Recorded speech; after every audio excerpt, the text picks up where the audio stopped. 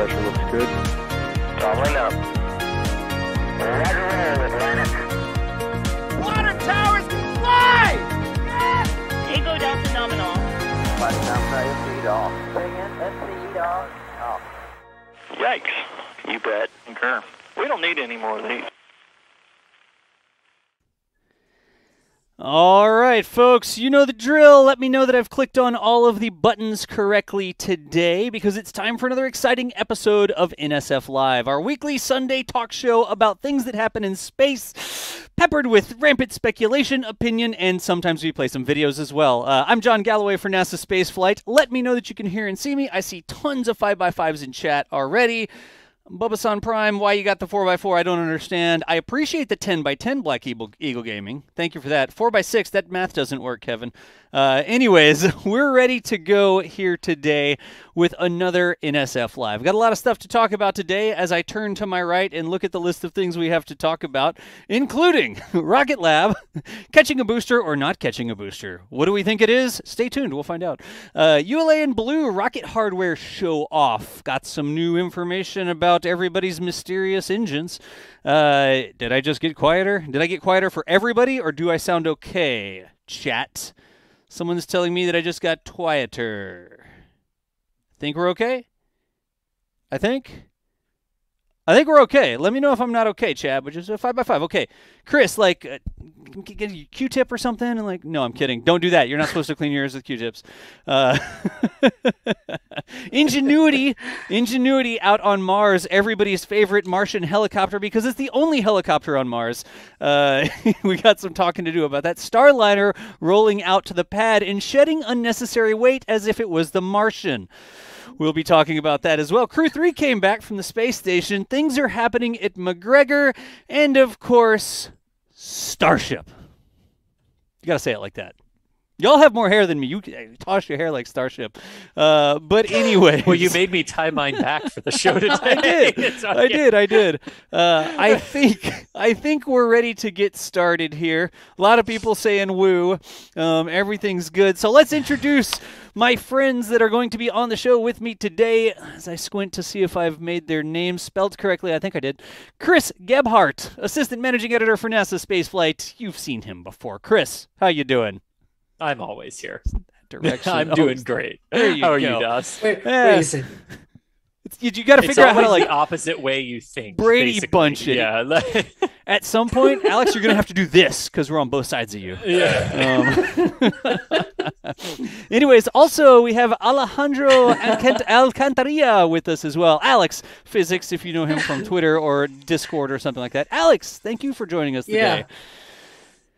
I'm really glad to be here today. All right. Of course, you've seen Alex doing tweets and really keeping good track of the technical information, what's going on with basically everything that's going on.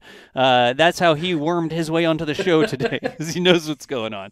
But anyways, I think we've got everything ready to go, so we are ready to start with our first exciting topic, which is, checks the notes, Rocket Lab. Yeah, this was exciting earlier this week. So Rocket Lab launched their mission called There and Back Again. And the rocket looked a little bit different this time. It wasn't the black, carbon composite structure of the first stages. They actually put a, little steel finish on that to help it survive some of the atmospheric reentry heating that it goes through. And that's because even though Rocket Lab's Electron is a very, very small vehicle optimized for the small satellite market, they now want to reuse this, which is the whole reason that Peter Beck had to eat his hat. And this was actually the first attempt for Rocket Lab to completely recover the booster. And some of you might be wondering, well, wait, why are you guys making a big deal out of this? They've gotten them back before. We've seen the pictures. They've been on the boats. And that's because they've allowed them to splash down before into the Pacific Ocean and then recover them on the boat. But the goal has always sort of been, the tracking got a little wonky during liftoff. We're available, Rocket Lab. We're available. But basically, this was the whole idea of how you recover the Electron first stage versus a Falcon 9 is very, very different, right? The Falcon 9 is large, so it has to come down under its own power, sort of make use of those drone ships and landing pads. But Electron is small, and because it's small, it can actually deploy a parachute and glide down through the atmosphere, and then a big old helicopter from Rocket Lab comes and hooks that parachute, and that's how they recover it. And they had been sort of testing helicopter proximity operations to descending boosters for a little while, but they weren't quite ready to catch it. And this week they were. And man, there was some good suspense, because I think we can roll some of the footage of the actual catch attempt here, which is around 15:10, I think. 15:10. Yeah. 15:10 is what it says. Or sorry, 15 minutes, 10 seconds into the flight. Okay. Into the flight. And 15. Okay, there's there 30. was some great, because there was some great, like, you couldn't see it, and then all of a sudden, just there it was, underneath the catch line. Yes. So this is what we saw for the longest time. And it was just, where is it? Where is it? Where is it? Where is it? And then there it came into screen, just like that. They actually did grab it successfully. And they did have it under the tow line, and they did snag it out of the air. But what the booster started to do after the helicopter grabbed it didn't quite match the predictions that they had. And in cases like this, helicopter crew safety over everything else. Right. And the contingency, if a catch doesn't go correct, is either you don't move in to try to catch it, or if something goes haywire after the fact, you just cut the release line. Right. There's a quick release on there, and you can just drop it. And in this case, the parachute is actually still intact on the rocket, so it just parachutes down to the ocean, where the recovery ship then grabbed it. Right. So this was big for Rocket Lab, because they are the first company to grab the first stage of a returning booster out of the air like that for eventual reuse. And, it sort of shows, like, Rocket Lab entered this market in 2017 and 2018 very headstrong, that it wasn't going to be reusable, right? Reuse was not the answer to how to save money or things like that. And while they're still kind of saying that it's not the answer if you want to save money, they have very much fallen into the understanding of sort of what SpaceX was saying of, but it allows you to fly quicker if you can get your first stages back. Right. Regardless of what your independent cost analysis is, you can fly quicker if you can get your first stage back. And Rocket Lab is now transitioning to that with Neutron as well, their larger vehicle from Electron, but a big day for them. I think we can all agree. Yeah. Know what was that like for you, Alec? Oh yeah, sorry. Go ahead. Go ahead. I was going to tell a joke, so. Oh, well, now I want to know the joke. But I want to know it too. Okay, tell the joke. No, what I wanted to know is, why is this right here the video we got stuck with when this video existed, right? Like, this was somebody's like GoPro or something, but the actual perspective of the helicopter coming up to the booster, they could see this a long time before it appeared with that downwards facing camera. But you could tell this is like a cell phone photo or something going out the front, and we were left with bated breath trying to see if it appeared here, and it eventually did appear. So anyways, not really much of a joke. I just want more cameras on the helicopter. How about you, Alex? More cameras. More cameras. The girls are like, more boosters, and that is like, more cameras. It's true. It's true. I was a little bit, I don't know, like, confused with the whole thing, because it seemed like they had caught it, and then it was like, is it really caught or something? Like, I had seen all the videos that they had put out of the catching tests and everything, but it was actually on the live stream when I thought, hold on, they actually don't snag the parachute. It's like there's something coming out of the parachute. Yeah, the tail that they snag on, and it's like, I was expecting the actual parachute to be taken out, and somehow when actually looking at the live stream, I was like, I'm silly. This is not that way. This is the other way. So it was. Yeah, I was a little bit confused there, but I saw one of the frames there in that video. You see like the thing being moved around, and you can see the booster sort of like like vibrating or it is. or It wiggling oscillates or a something. little bit. It oscillates some Yeah. after it's in the So very you can corner. see that it's already on the hook by the helicopter. But yeah, like the live video cuts out, and it's like, what happened? Yeah, we were waiting on those. Right there. Yeah. Yeah, which I there. loved, Alex, right? Because like you saw that, you heard all the cheers, and then like right when it was out of frame or like the live video stopped, they still had the microphone going in mission control, and you heard them all go, "Oh, yeah." We did hear that, yeah. All right. And then, of course, the safety of the helicopter crew, like we said, they made contact with the catch and tail, or whatever the technical term for the thing is. They had it for a second. It wasn't feeling good. Should have done some flutter testing on the booster or something like that. And then they decide to drop it. And we had Mr. Peter Beck from Rocket Lab, you've seen him on NSF Live before, come out and say, well, it's no big deal. We'll just dunk it in the ocean. Which raised some questions, Peter. Yeah. If you can dunk it in the ocean, why are you trying to catch it in the first place? What did y'all think about that, Chris?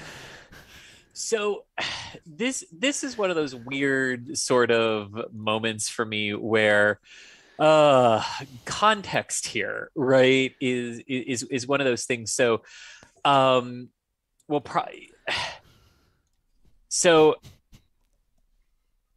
shouldn't affect the ability to reuse the booster. That doesn't really match what we've heard before, but I think the context here is interesting, right? Shouldn't affect the ability to reuse the booster, right? Like SpaceX kind of thought maybe after one of those boosters failed to land, the one you were here for, Das, one of the cargo resupply flights that ditched into the Atlantic. There were some initial questions about whether they could reuse some of that. They definitely didn't reuse the booster. Whether engines were reused, no one ever really ended up saying. Shouldn't affect ability to reuse the booster is not, oh, it's totally fine, we can still reuse it. Right. That's a lot of saltwater intrusion. That's a lot of damage that it took that now has to be cleaned, and maybe components swapped out. So maybe the core of the booster, sure. Yeah. How much of it, because it ended up in the saltwater, is reusable? How much of it is recoverable? How much of it would just take longer to be able to refurbish and turn around between flights because of it? There's a lot to unpack with that. I wouldn't say that's necessarily we're going to pivot to just dumping them in the ocean and catching them and reusing them. That definitely doesn't sound like what he said. But again, never say never. And I'm definitely not going to promise not to eat something if something doesn't change with that, you know? And that is the interesting thing, because I see some things in chat like, oh, choppers are cheaper than boats. Well, the boat is still there. The idea is not to catch it with the helicopter hundreds of miles offshore and then fly it back under the helicopter the entire way. The actual nominal situation was to catch it with a helicopter and then put it down on the boat. And if the seas were too rough, they were going to catch it with a helicopter, dunk it in the water next to the boat, and then have the boat pick it up and put it aboard. So no matter what, it's not a, oh, well, we don't need the boat because we have the helicopter. The boat's there anyways, right? So I think, of course, there were some tweets. Irene Klotz was out there taking quotes from Peter Beck, getting some things out on Twitter. And then, of course, Michael chiming in with his 2 cents. Peter said that adding a dunk in the water shouldn't affect the ability to reuse it. That doesn't mean that they always want to dunk it in the water. Like, clearly this is still right. Yeah. And part of that was they're also saying, like, well, half of the launches we can accommodate a helicopter retrieval and about half we can't. Like, they're not going to try to recover them at night. But he didn't say, so we'll just dunk those in the water next to the boat and grab them. He specifically said they can't recover them with the helicopter. Right. And that's been the whole thing. So to then say dunking it in the water shouldn't affect reusability, you know, he did have that follow-up that said, we'll see what we end up doing. If it's just a dunk and grab, should be fine.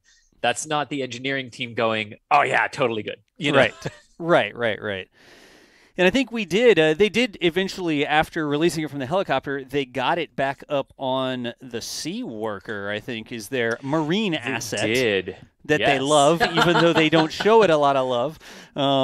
Marine assets. Sorry. Let me see where that is. Yeah, here we go. They did successfully get it aboard the boat. It looked like it had some, what did I tweet, serious brap energy, because it looks like the front of a warthog to me. Too many barrels, I think. But they did get it on the boat. They got it back in. I'm sure they'll be looking at it, looking at the salt water that got in, figuring out how reusable it is. It's still good data, right? 100%, 100%. And like we said, like, this doesn't mean they don't reuse it. It's still great data. And now they've got data on how those things actually behave when the helicopter catches them. Yep. So next time should be better. Yep. You know. All right. And so we've talked through that. Of course, it's still a huge thing, like catching the booster for the first time on, air quotes, the first attempt, like making positive contact and getting it under it such that it was affecting the helicopter in such a way that they were trying to get rid of it, or that they did get rid of it. It was massive just to do that. I mean, we've been catching things falling out of space for a very long time. Some of the first film canisters that came back from spy satellites were actually caught by aircraft, and they'd come out of orbit. I guess they'd literally come out of orbit in a canister and pop a parachute, and they'd grab them with a plane. But this is the first time, as much as people like to talk about grabbing rocket parts with planes or helicopters, this is the first time someone's actually done it. So massive congratulations to Rocket Lab just for making solid contact on the first attempt. Yeah, seriously. Yeah. Seriously. Let's see here. Of course, I'm going to see real quick if there's any questions about this. It is our live show, unless you're watching the VOD, in which case it was live earlier, but you missed it. And let me see if we got some questions or comments about Rocket Lab. Elliot Dangerous. Nice. That's like Elite Dangerous' cousin. Thank you for becoming a PadRap member. We appreciate you. And then Musical Wolves, the booster caused thrust-to-weight ratio issues for the helicopter. I bet you it was more of an oscillation or momentum issue. Then they caught that thing and it just started penduluming back and forth. Yeah. Or even unstably moving about the booster's center of mass. Even if the booster's going like this on its own center of mass, I'd love to see some more detailed video of the motion or what they were feeling that caused them to pull the red lever, right? I assume it's a red lever you pull to let the line loose, but whatever. Let's see here. Thank you all for the support any way you slice it. And questions. When is SpaceX going to catch super heavy out of the air using the rock? It's not a thing. Oh, wow. Yeah. Oh boy. Whew, that was good. I needed that.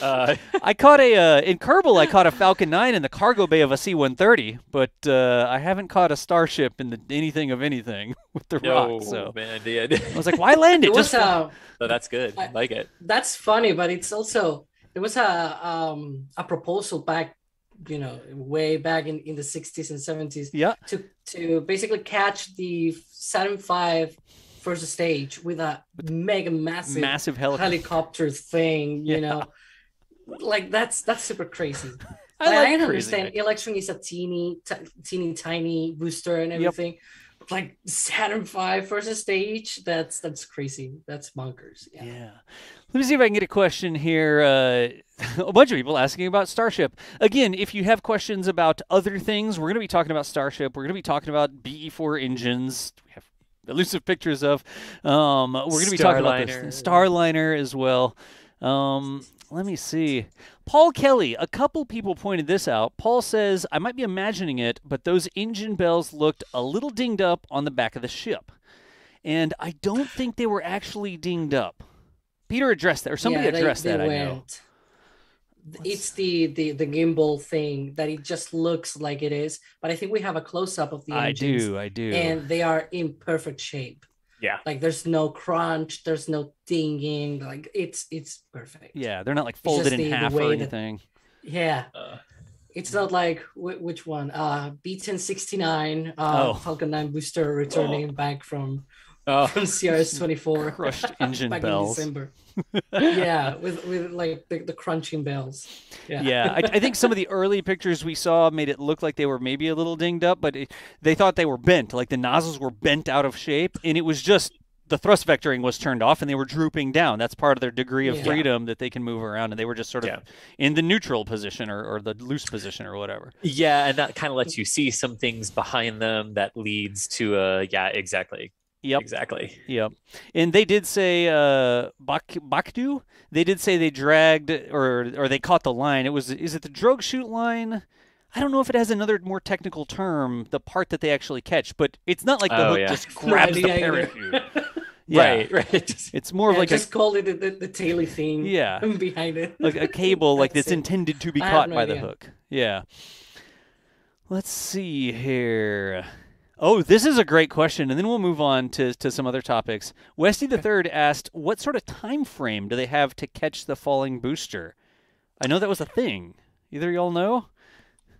Yeah, there's a window that they talked about. I believe it was a 3-minute catch window or something like that they said on the. I think it was a bit longer. I think a bit longer than that. Said 10 minutes or so. Yeah. Oh, okay. Actually, the timeline. I remember the timeline had it like 18 minutes after liftoff, and it was caught like 15. So they probably had like that 18-minute mark that they had on the press kit. That was probably sort of in the middle of the window. So they seem to have caught it very early in the window. Yeah, because I know they said it on the stream, but I didn't write it down. But yeah, there's a maximum altitude and a minimum altitude that the chopper can try to catch the booster at for its own safety and operational limits. And they were sort of guessing based on day of weather conditions, how long would it take the booster to descend through that altitude limit, which got you about 5. So theoretically, it does allow for more than one ability to try to catch it, right? If you're, but it depends on when the first attempt in that window comes, right? So like if you try the first attempt right at the beginning of your altitude window and you miss, you can probably get another one. If you try in the middle, maybe you don't have enough time to circle back or recycle your catch attempt. Recycle, exactly. Exactly. They were also going down towards these clouds as well. So we noticed like a pretty solid cloud deck underneath the helicopter. So I don't know if those clouds were below the minimum altitude or above or where this sort of fit in, but I think they would not continue to try and catch it if it was in a cloud. Yeah, this strikes me as a very, since they can't do it at night, visually mandatory thing to have Mark 1. Well, how do you call it? Mark 1 eyeballs? Mark 1 eyeballs. Yeah, Mark 1 eyeballs. Plus, with that other video that we saw of the helicopter approaching it, you wouldn't want to crash into the side of the booster as it was going down, like crash on the parachute or something, if you couldn't see it. Because this is a good thing to remember, too, right? Rockets do not have running lights. And those things that let you know, hey, this is exactly where I'm. Yet, exactly. Yet. Just wait until DAS makes one. Exactly. I do have one other that I actually held back saying because I thought it might be a question. But I know a lot of people are probably wondering, wait, but like SpaceX gets their fairings wet. Why can't Rocket Lab get a booster wet? And the answer is sort of, well, SpaceX redesigned those fairings to sort of minimize the amount of saltwater intrusion into them when they decided to just go for pure splashdown. And based on how quickly they've reused some of those fairings, there's not a lot of turnaround time that's really needed in the refurbishment process there, but also the electronics on a fairing and the control elements on a fairing, much simpler than all of your avionics and all of your control systems and everything that is on an actual first stage booster. Right. Yeah. All right. And this is a really quick one. I see some people asking let's see here, about the holes in the parachutes. Right? So why are there holes in one side of the parachute? I'm going to take a guess at it. I'm pretty sure that's so that the parachute sort of goes in a direction, right? So you leave holes in one side, you let air escape that. It almost creates like an air pressure thruster, and it makes the helicopter sort of it makes the parachute sort of move in a direction as opposed to just going down and sort of this sort of number. So I have a feeling that the holes in the parachutes, I'm sort of making this up based on a knowledge of physics and falling through the air more than one time in my life. But I think that it's so that the helicopter, or I keep saying helicopter, the parachute maintains stability and sort of moves in one direction as opposed to just sort of going down like a paratrooper or something. Right. Yeah, as I understand it, it's like, if you're familiar with skydiving, right, and you can sort of change the angle of the parachute, and that affects your lift to drag ratio, and you can do all of that manually as you're controlling it and coming down. But in this case, it's exactly what you said, Das. They don't want it coming straight down. They want it moving at relatively the same direction that the helicopter is going to move at to minimize the catch, differential between the two vehicles and everything like that. Yeah. Yep. All right. let's see here. That, I think, is a good discussion. Again, as much as we like to pick things apart and tell jokes and that sort of thing, just so we understand what's going on with space news, massive congratulations to Rocket Lab for making contact, getting it on the hook for the first time. It's all physics after that. They'll figure out, they get data from it, and they'll figure out how to control the oscillations or whatever was going on with the booster that made the helicopter pilot not feel comfortable.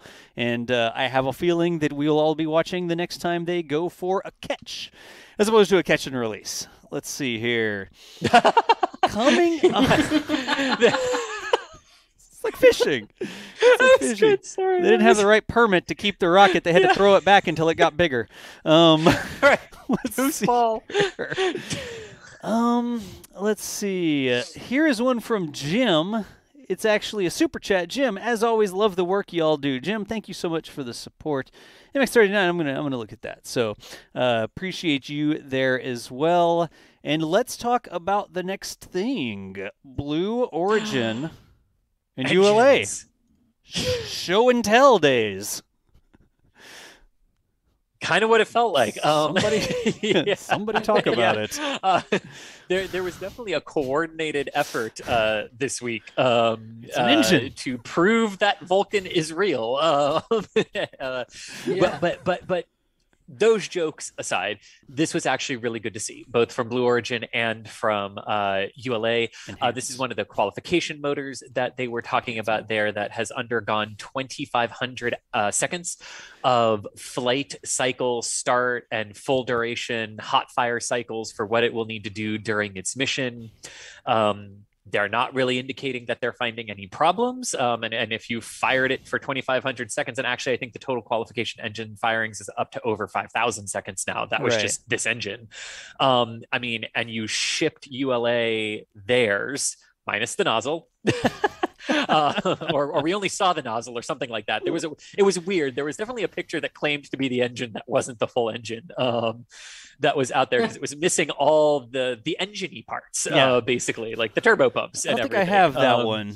Anyways, but the point is, the engines are real. They actually do exist. They are being test fired. They are undergoing and they're undergoing their qualification firing campaign ahead of Vulcan's first flight. Tori has tweeted that they have the engines. We've seen Vulcan hardware, the first stage and the second stage that's there. So definitely Vulcan is making progress, and that was good to see. And and likewise, as Vulcan is making progress, these are the same engines that will be used on New Glenn as well. So New Glenn, a major element of New Glenn, is moving forward as well.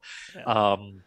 And what I loved about this in the tweetages about all the engines and everything, it was actually Tori's initial tweet that got people to go, dude, ooh, show us more. Yeah. Because there was kind of a tweet from Tori that was very much like, I'm not going to show you half the rocket. So, and people were sort of like, show the whole thing, Tori. Is that, are you talking about this one? Yeah, I think you're talking about this one, right? That one. Yes. Okay. Which was that one. Vulcan. It was like, Yeah, so there was definitely like the tight ITAR shot, like if NASA were trying to clear something through ITAR for release right now. But then you actually got the full view. And I think this is where, like, for a lot of people, seeing the flight versions of Vulcan and the tank next to it, which is Delta 4, like that sort of gives you a very cool size comparison there between the vehicles and stuff. But it was very good to see Vulcan like this, to see that progress, because it is, if the schedules are to be believed, going to debut at some point later this year. Yeah, with the Peregrine mission to the moon. So it's a heck of a first flight for Vulcan, and it is theoretically on tap for later this year. Yep, and they've already applied graphics to it, so it must be coming right along, I hope. The graphics for maximum fastness are on. Yes. I was trying to like ITAR my way into some trouble over here, but the pixels are just not enough to show me what's going on. Like it's like they know we might do that. I tried to enhance it. I can see a centaur dome like way in the back because it's like shiny. Oh, back there. It's stainless steel. Yeah. Yeah. Right at the yeah. Got another tank. This is like carrying another something. Tank there. Like a floor thing that's a circle that you'd put something on and roll it around the shop or whatever.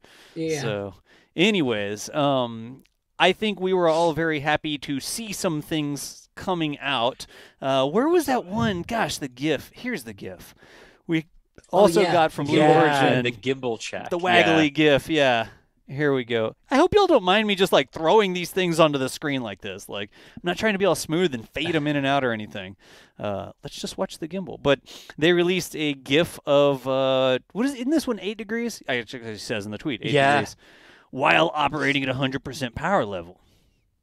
Yeah, which I mean, you can sort of see, right? Like you sort of get these, the engines can gimbal 8 degrees, and your thought is really like that's it? A little bit? Like that's enough? That's enough. But then you actually see it. Yeah. And you can see how much that, I mean, you have a better sense of how much they actually move there with that flame, but also that's a lot of thrust coming out of there. And 8 degrees, like that's its maximum gimbal range. If it's gimbaling that much during flight, it's awesome.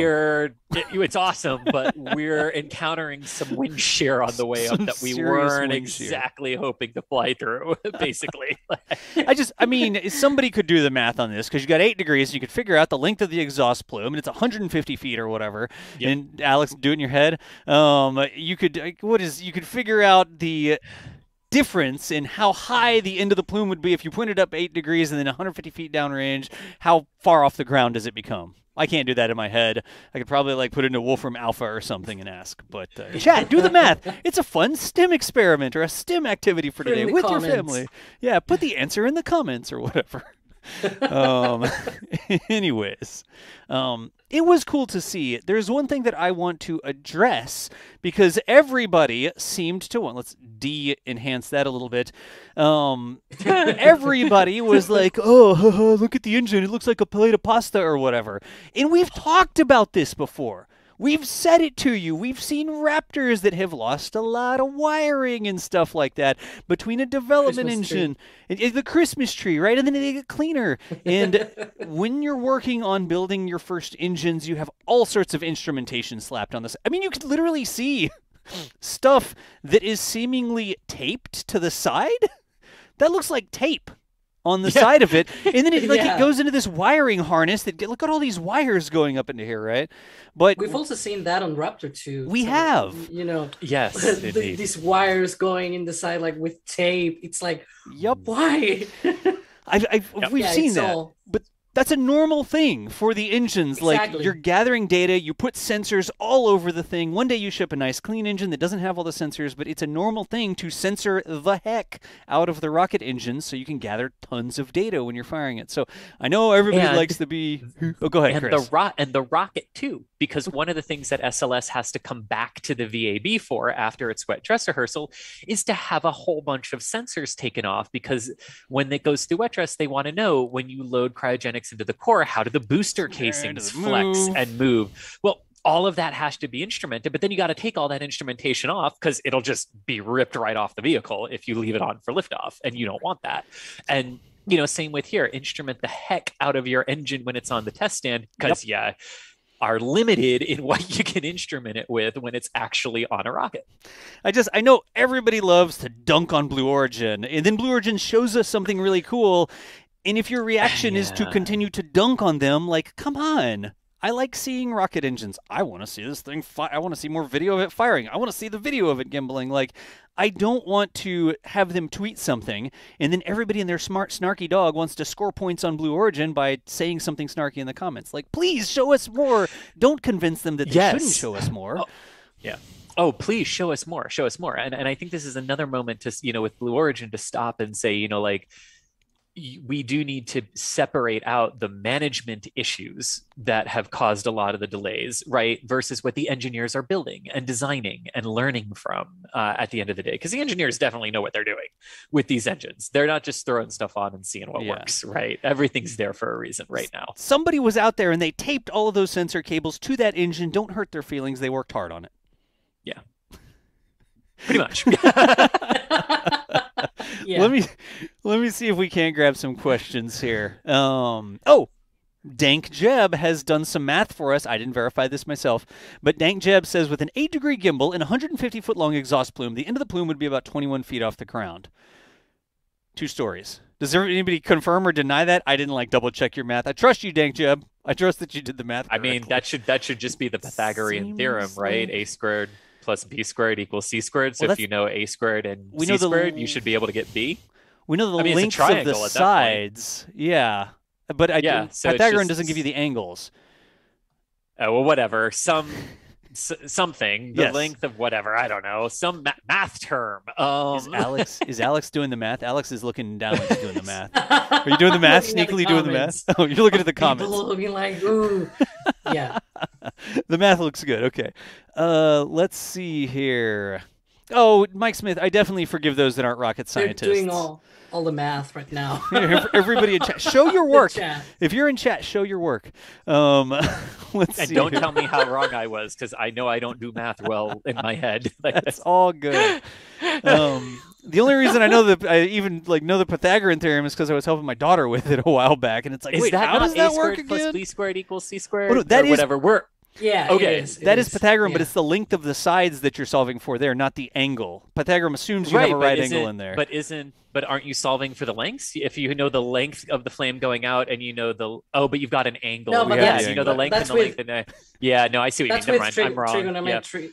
Yep, I see. Trigonometry. With the sine, the cosine of the angle. It's just such a mess. So what we've established of mathematics. Is Chris remembers something from high school math, but not the right thing. So moving on. This is actually a great time to do a plug for Brilliant.org. No, I'm kidding. Yes, We're not doing a plug for Brilliant.org. I was going to go and see if they have a course on finding apparently I get to do a few. Finding the angle of a triangle. Well, there we go. Let's see here. Sakatoa. Yes, I remember Sakatoa as well. Let me see if there's another question here. Vulcan is real? Isn't that just a painted silo in a tube rat's nest with a cone? Thank you, Jacob. We appreciate the comment. Vulcan is a planet. It's located a few light years from here. Nice. Oh, and that was there something special about that?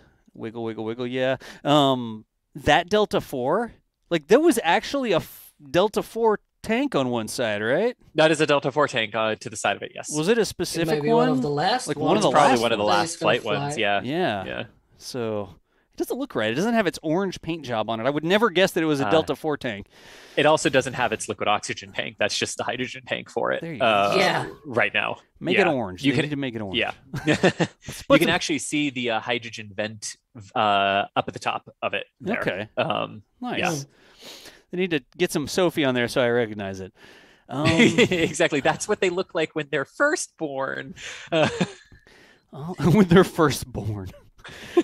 Let's see it's a here. Baby Delta IV. Adrian will be proud. Hasn't got its feathers yet, or whatever. Speaking of feathers, no. I won't bring up the bluebirds. Maybe I will bring up the bluebirds.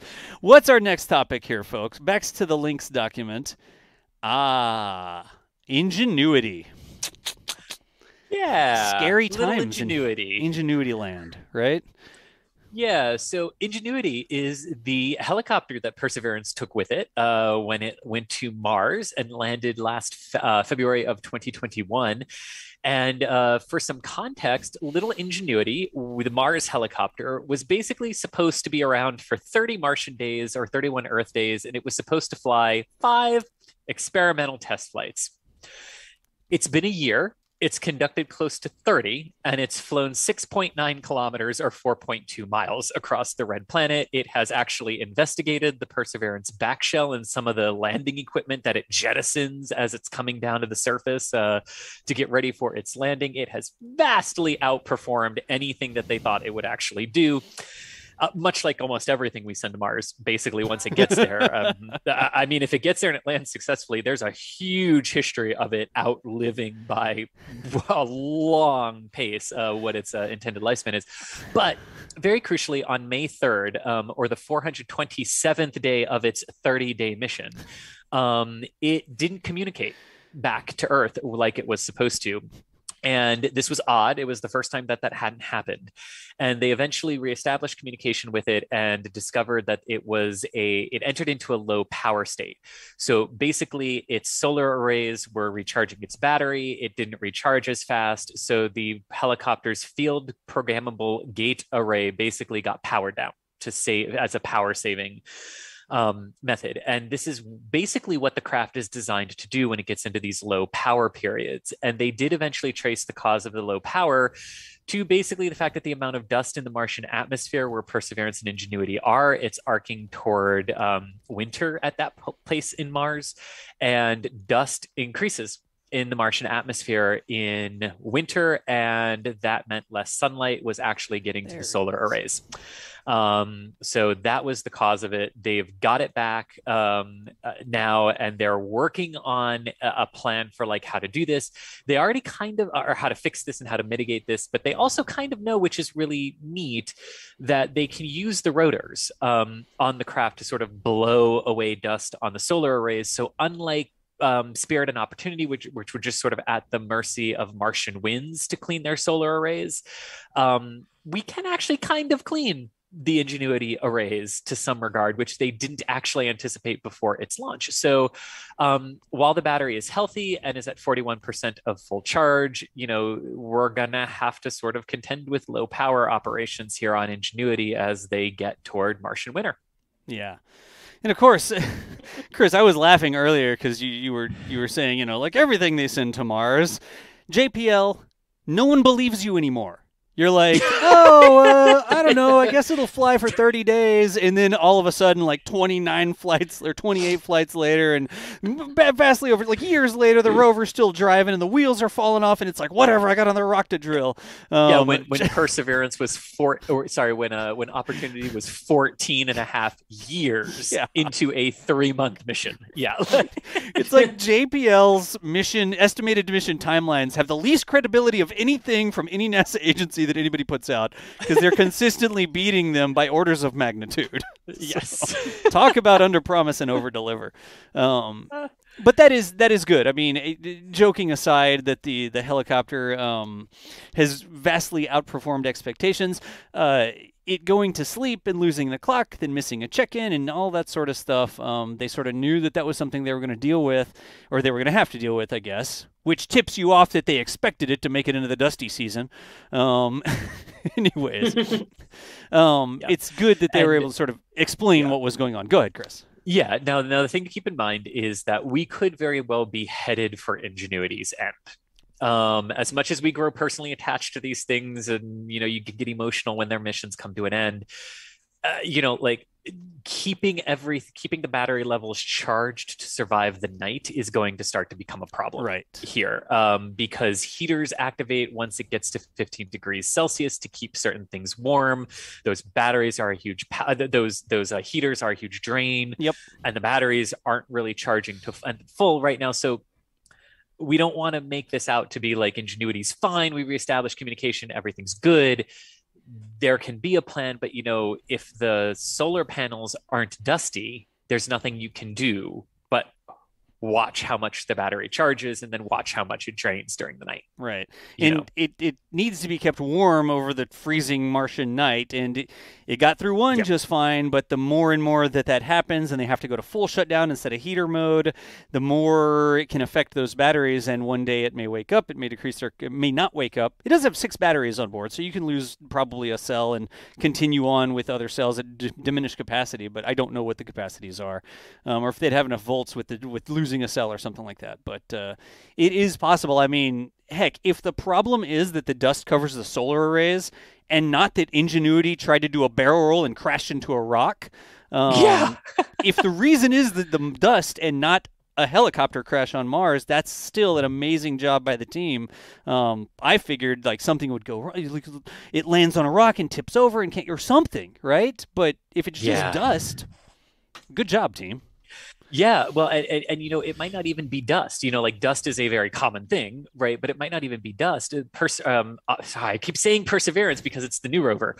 Spirit and Opportunity, the last ones that relied on solar arrays, when it got to winter on the respective hemisphere that they were on, they would actually find a hill and park the rover on a hill for the winter with its solar arrays angled more toward the sun, lower on the horizon. Yep. You can't do that with Ingenuity.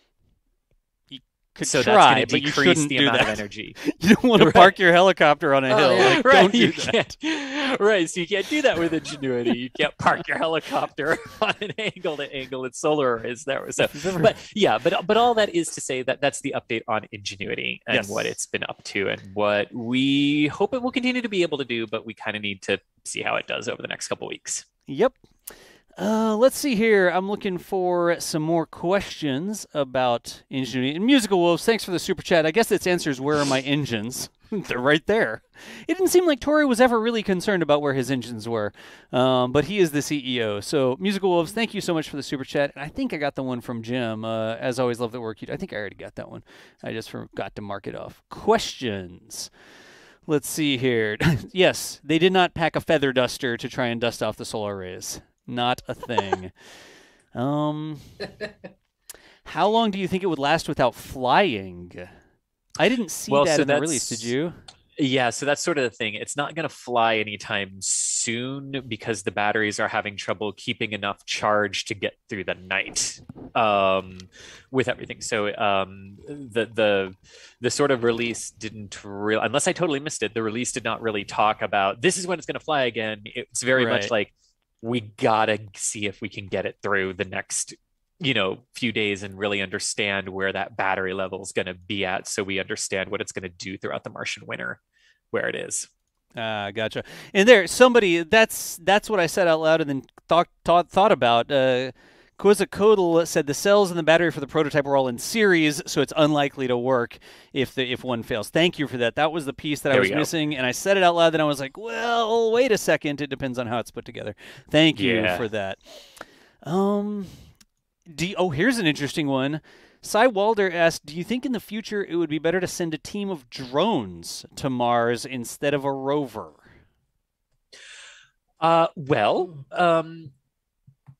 I think this is sort of what they're starting to maybe realize, right? And I'm going to answer this in a couple of ways, right? Ingenuity was supposed to be this like, let's see if it works. Right. Because there's the Dragonfly mission from NASA to the Saturnian moon of Titan that's coming up later in the decade, early next decade, I think is the actual liftoff. For Dragonfly, or the targeted liftoff for Dragonfly.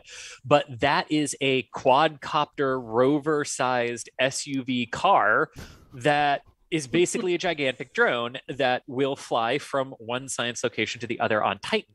Now, Titan is smaller than Mars, so it's easier, blah, blah, blah, blah, blah. The higher the gravity field, the more it needs, all of that.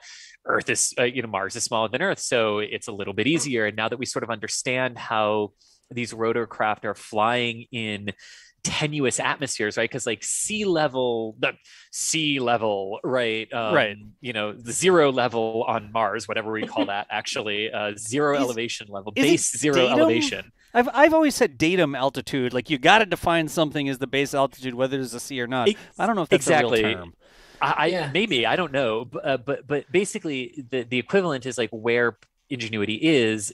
As soon as it leaves the ground, it's the equivalent of flying at 100,000 feet on Earth, and no rotorcraft has flown higher than 50,000 feet on Earth. So, it's hard, but I think seeing the success of Ingenuity, knowing that this is coming with Dragonfly, I wouldn't be surprised if there were studies, but now the Martian gravity field is what I'm not sure about. Like, how much power do you need? How much automation do you need? Are we really there in that yet? Because that's a lot of what Ingenuity has been testing yet, but I wouldn't say never at this point. Right. And there's also the problem. Oh, no, go ahead. I was about to say that there's also the problem of the size of the helicopter, because if you think about it, these, like the Ingenuity helicopter, it doesn't have really a lot of scientific payload. It's just like a couple of cameras, right? And you think that's like, even that alone is okay, but at least if you're going to send something to Mars, you at least will want to carry some kind of payload, even if it's like a couple of kilograms of payload. But of course, that's super on point. If you're going to carry a few kilograms of payload, like Ingenuity is 1 kilogram. So you're talking about something that needs to be even bigger, larger, with bigger blades, and everything, like the Mars Science helicopter proposal that we're seeing right now on screen. So like you need a really massive, kind of drone to be able to do any meaningful science. Mm-hmm. So like, yeah, you could probably send a lot of them, but then you will probably need like the logistics are a little bit complicated. Right. Whereas you could probably send one as it is shown there, like you could probably even use one of these when we actually send people to Mars, just for scouting, and you send it off, even if it's, once we actually have better IA and all of that, like you can even think about them being, scouters while the crew are sleeping, or, you can basically imagine many things, but the problem is, they're not going to be anywhere the size of Ingenuity. They're going to be much larger. Right. So the logistics are going to be way different. You cannot send just like a flotilla of them and be like, hey, we're sending them off, because they're not going to be as tiny as Ingenuity. They're going to be way larger. Yeah. And I think another big point there is Ingenuity doesn't operate in a vacuum. It's close because it's Mars, but what I actually mean is that it talks through the rover, and the rover is what sends its signals the rest of the way. So even with the very limited payload, which is no scientific payload, it just has its its cameras and stuff like that, right? And that's the science. Like, can we actually fly this thing here?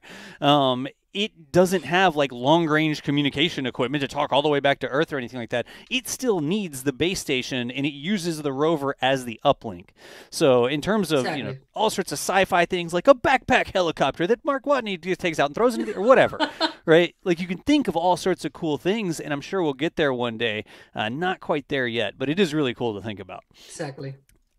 Let's see. Maybe are we on time? We're okay on time. Let's see if we get one more. We are. A lot of the questions I'm seeing we've been talking about, like the weight limits and this heavy science equipment, you have to send more stuff, like all those types of things y'all are talking about. You've done a lot of things. They stole a battery to power their portable phone. I'm pretty sure the Martians didn't steal a battery. Needs a charge station on the rover. Remember, the rover is very much separate from the helicopter. So they're not doing something like, let's do a flyby and buzz the rover with the helicopter, or a beauty shot, like 360 degrees. They've actually got a keep-out zone around the rover, and they can't fly. They have agreed not to fly Ingenuity anywhere around this keep-out zone where the rover is operating, because you don't jeopardize, I'm going to say, the primary mission, the rover there, with the helicopter doing cool 3D stunts in the Martian atmosphere or whatever, right? They do have a keep out zone, so you're not going to like fly it over and land it on the rover, or use the rover somehow to clean off the solar panels or whatever, like plug them together or whatever. They're completely separated in this design. Physically, does use the communications link to actually talk back home. Let's see here. Shall we go on to the next thing here, which is Crew 3?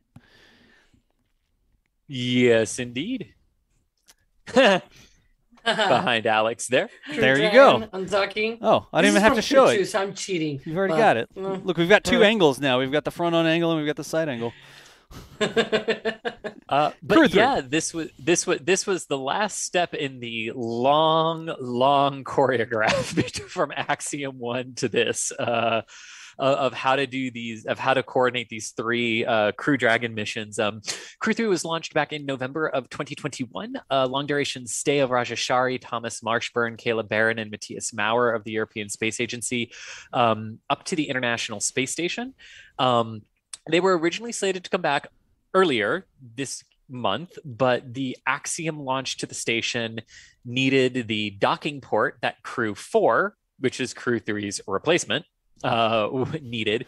So we basically had to wait for Axiom to launch and then come back, and Axiom had all of those delays for weather and everything, which pushed Crew 4 back, and then eventually got us to this week, which was Crew 3 coming back in early May. They successfully undocked from the ISS, spent about a day thereafter in orbit of the Earth, and then came back nice and safe, landing in the Gulf of Mexico off of Tampa, Florida, in back on Early Friday morning. Technically, it was 12:43 a.m. on Friday morning. All three of them did well after they came back. This was video of Dragon screen after it had come through the plasma stage of reentry. This was actually right before the parachutes popped out, which is always to me the moment when you start hearing them go, brace for drogue window, and then you just don't see the drogues for a while, and you're like, right, they said brace for the window, like your mind starts playing tricks with you when you're waiting for the parachutes to come out on this on these craft. But they landed safely under 4 good main parachutes. That had been a slight issue with the Crew 2 landing, where they came down on only 3. That was not seen again with Crew 3's landing. 4 good mains as they came down. So and wrapped up a good jump forward some. There we go. There you go. And wrapped up a good mission to the International Space Station there, with Crew 4 now on orbit as their successors on board the station. So all good with Crew 3. Yep. And I wanted to bring this up real quick because I know quite a few people have shown, or I guess have commented, that it looks very much like a toasty marshmallow. Yes, it does. It looks like a perfectly toasted marshmallow.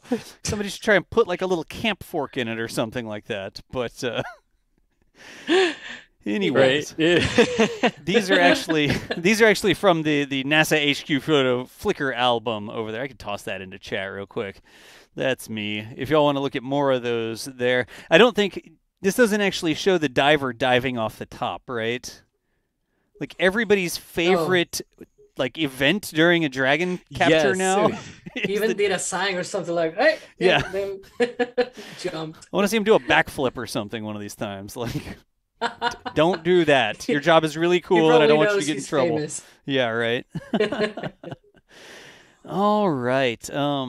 So that was Crew 3, I believe. I think the other thing we covered was a Starlink launch. Alex, you tweeted some interesting stuff about this Starlink launch, didn't you? Oh, did I? I thought you did. Wouldn't this? There's been many Starlink flights lately that I cannot remember if I did or something. Was this the one that was super early? That's the one you and I did, Das. Yeah. Thank you. Yes, this was. Go ahead.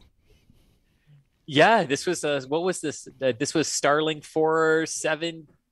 Yes. I say that for comedic because there are so many of them at this point. Wasn't this a cool shot though? I couldn't resist. This really was. It's the booster in the foreground being set up by the crane, I guess, or it was just hanging on the crane at that point, and then the other booster in the background taking off. And the other part I really loved about this is you could see the humidity in the atmosphere. Oh, yeah.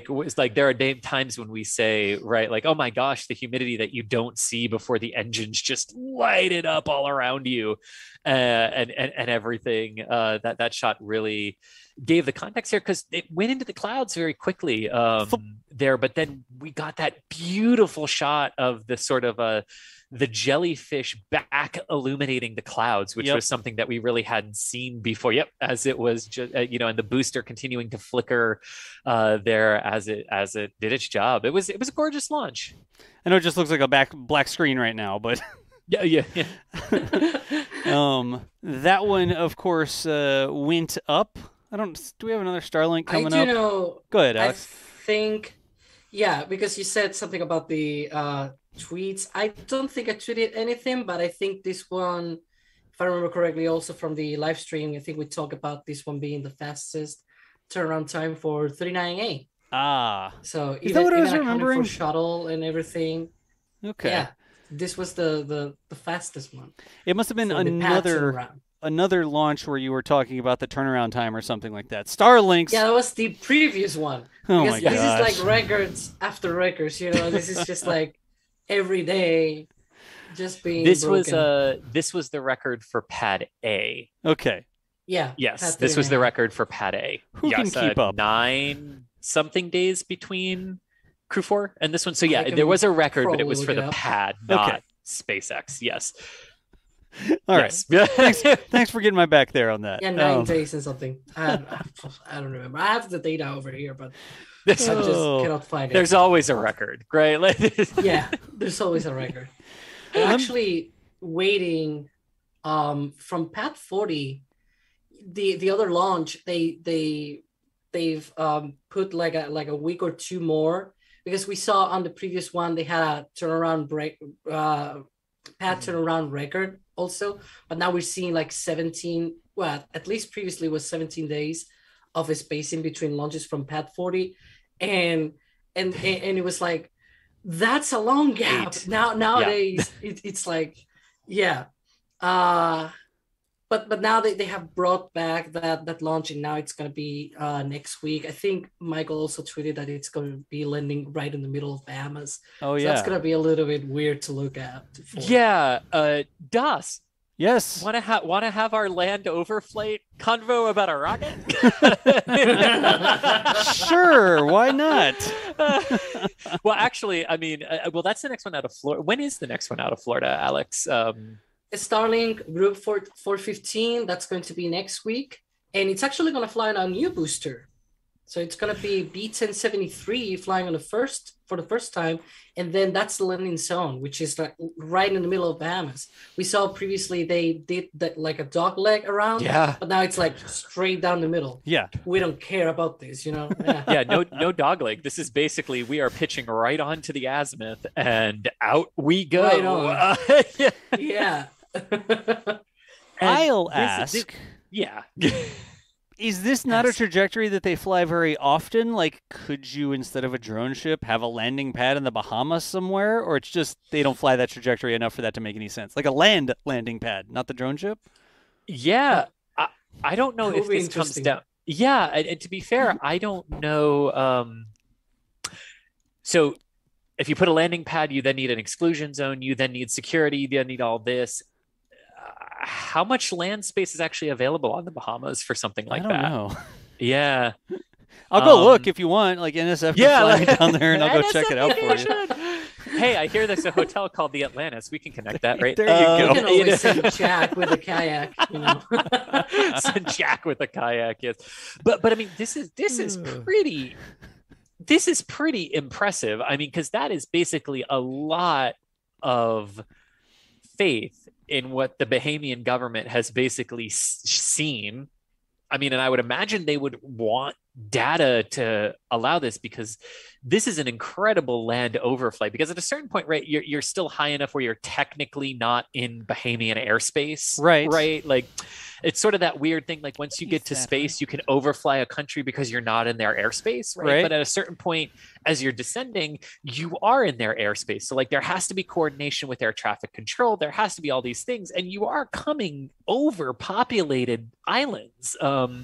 So with that a rocket. And it's a rocket. And now, granted, the Falcon 9 is not firing its engines as it comes over that, right? I mean, like the actual first stage burn of the booster will be done before it actually overflies, but it is overflying land.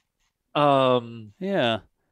And I mean, and maybe they found a way to like get that dead center trajectory perfect. But of course, you know, the higher you are, if you have a failure of the rocket high up in altitude, that does spread the DAS is already looking up for a spot to put a camera. Yes, exactly. DAS is looking for the spot for the cameras. Like, yeah. I'm on air. I don't know how old this imagery is, but this looks like an undeveloped area. There's a lot of roads and cul-de-sacs and stuff, but I don't actually see houses. Of course, this could be old imagery that I'm looking at. I just brought up Google Maps. But this could also terrifyingly be places where homes used to be before hurricanes came over. That's also true. I don't know the history of this area, but if I squint down to 2020 on this map, it's going across the thick part of the island there, and it looks like it's sort of uninhabited. I don't know if that played into it at all. I mean, right. You know who we need for this? Harry Stranger. There you go. With the satellite pictures. No, I'll go down there and check it out in person. Might bring a camera or two. I'll go drive on this road and I'll tell you if there's houses there. It's fine. We don't need satellites. Come on. Jeez. But anyway, that is something to look forward to for this coming week, a Falcon 9 landing that will no longer skirt the Bahamas, but actually, not even thread that needle, just go right over them and right into them for landing, which, Yep. It's also okay. interesting because they have been doing like they were doing the southeast, then back to northeast, and now suddenly a one like this one is actually the only one lately because like 414, 416, 417, 418, we even have an FCC file for 419. All of them are already going north.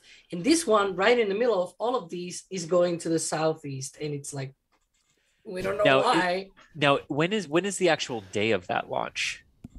May what? May 13th. Okay. 2 something a.m. I don't remember. Okay. exact Okay, cool. Time. Oh, that blows what I was going to say. So never mind. Moving on. Yeah, it's also going to be during nighttime. So there's going to be awesome views from that island. Yeah. I'm That's true. betting on that. Oh, people in the Bahamas better be warned about that. Yeah. I could be people in the Anyone is Bahamas. watching, just Yeah. on Twitter, tagging us and everything, so we can see Right. it. We show it off next time. I'm very sad Indeed. we don't have super chats that is like send us to the Bahamas hashtag or anything like that. Come on, y'all. Jeez. Yes. Moving right along, we have like 25 minutes left in the show Yeah. here, so we do have some more stuff to talk about. Big in the news, it looks like Starliner, in an attempt to increase its efficiency, has come up with some ways to lose mass. Decreasing the dry mass of Starliner means that it'll go further. Whatever. It was We'll be rolling able out to to the dock with pad. the ISS this time around. Chris, you know I'm starting with this, right? Like I'm just going to. Oh, I knew you were starting with this because this is what Oh, everyone God. saw this week. And I admit my first thought when I saw this was, What? the optics Right there. But that was That was not the only literally thing. No, Because- it wasn't. What was the first thing, Yeah. Alejandro? Yeah. The first thing was the SPMT that is carrying the Starliner vehicle.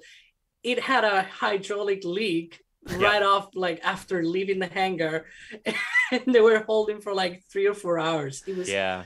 It's, So it's not a big deal, but it's just like Right. oh. Right. It Again, was just one of those things. It was Starliner, it was Boeing, so of course anything that didn't go right was going to be the big story. But we need to stop for a second to say it was the SPMT that had the hydraulic leak. Nothing leaked on Starliner, and that, Sadly. in all honesty, is a ground transport door that is used to protect the actual vehicle as it's being moved. It's not flight hardware. It's not like, oh my God, they couldn't bolt something on. How's it going to survive liftoff? That was never going to actually lift off with the vehicle. And that's not a joke based on how they put it on. That was seriously Right. never going to lift off with the vehicle. right. Nothing went wrong with Starliner on its move. So that's the important thing to mention here. But what was very good about this, though, is, like Starliner got there, it got mated that same day. ULA had photos. They're on track from other things that we have seen officials saying for a liftoff no earlier than May 19th, which was itself pulled forward by 1 day from May 20th. So I think here's the part of the joke I'm going to make now. Assuming this service module can survive the humidity of a Florida summer, we might be on track for a liftoff on May 19th. We'll have to see. Just put an umbrella. Yeah, right. It'll be fine. Roll it out with its plastic. little raincoat. Like- Put in a bid to wrap the thing in plastic or something. But it is good progress, y'all.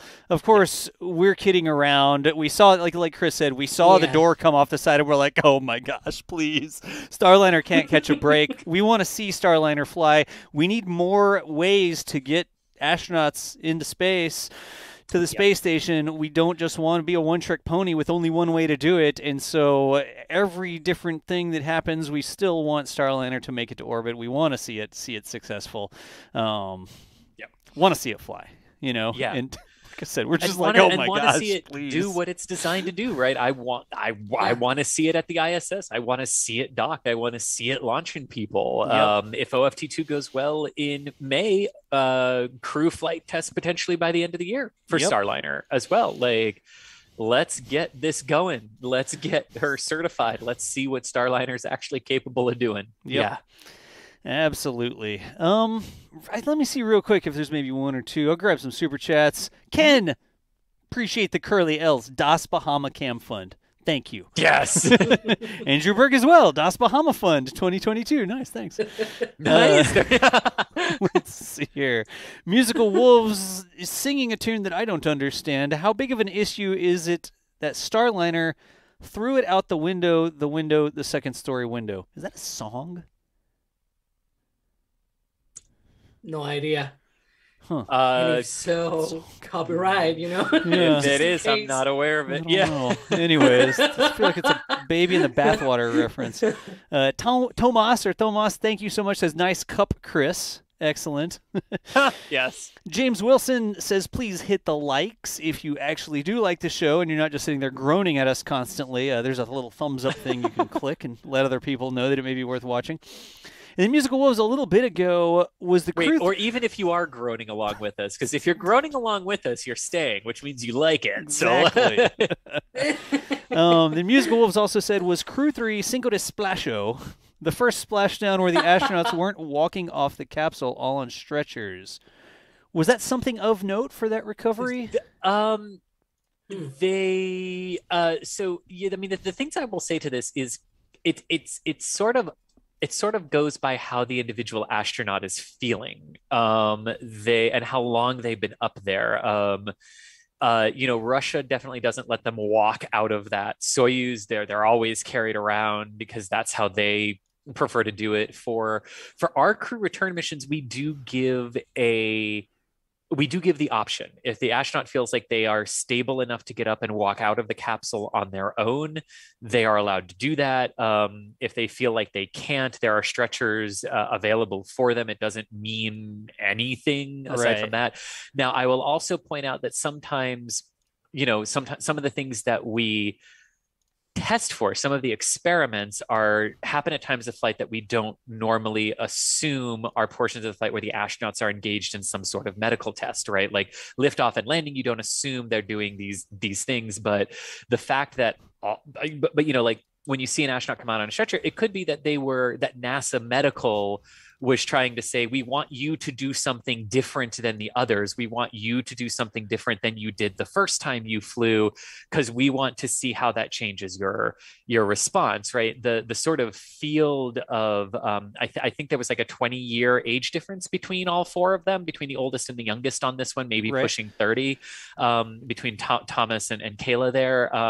There could be things like that. So I want to caution that just because you saw them come out on a stretcher might have been a medical thing that they were doing on this flight. I was going to say might have been the astronauts saying we don't feel stable enough, might have had something to do with how the boat was rocking. It's impossible to know unless you were there, because the one thing NASA will outright refuse to talk about is medical conditions with astronauts. Right. I was going to say they probably needed to take him out of a stretcher after banging the astronaut's head on the console there. That too.